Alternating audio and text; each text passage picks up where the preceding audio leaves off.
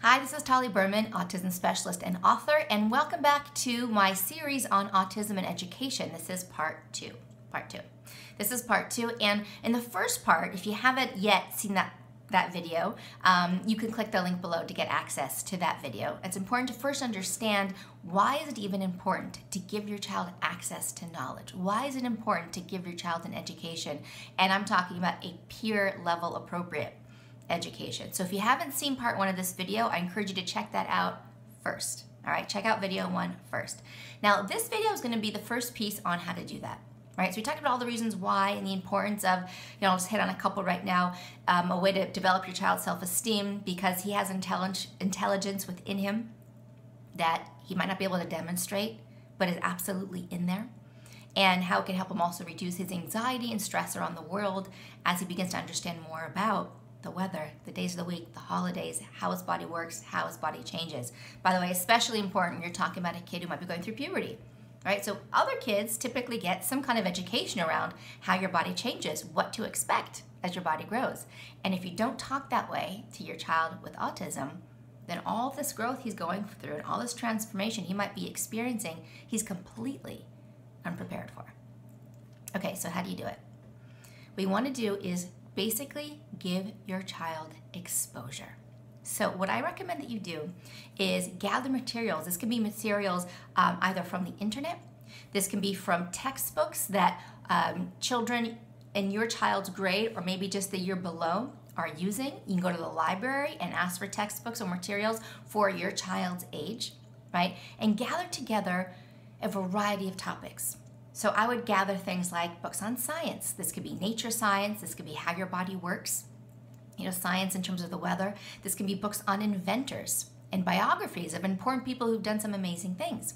This can be books or content on music, art, poetry, geography.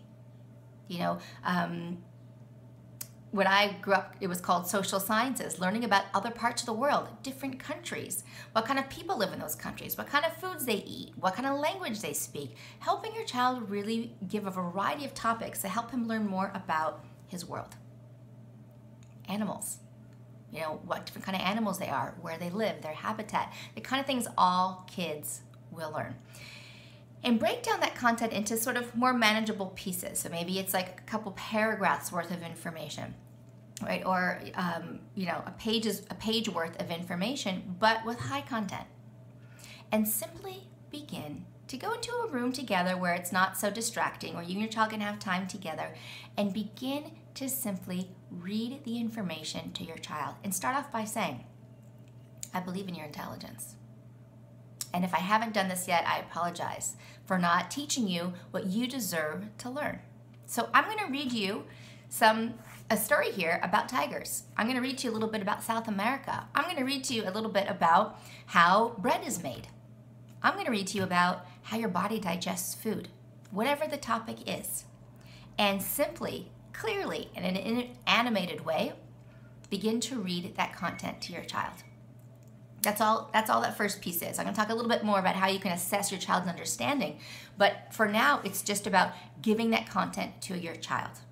All right, you can also do this in the form of audiobooks, is where your child's really listening to that kind of material.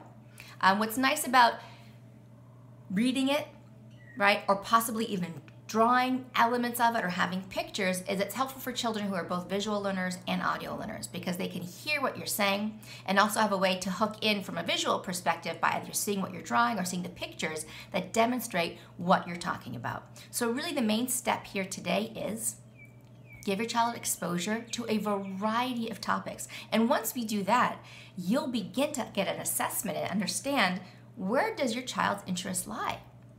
We have no idea. Maybe your child loves science. Maybe your child loves geography. Maybe your child loves to learn other languages. Maybe your child loves to learn more about inventions.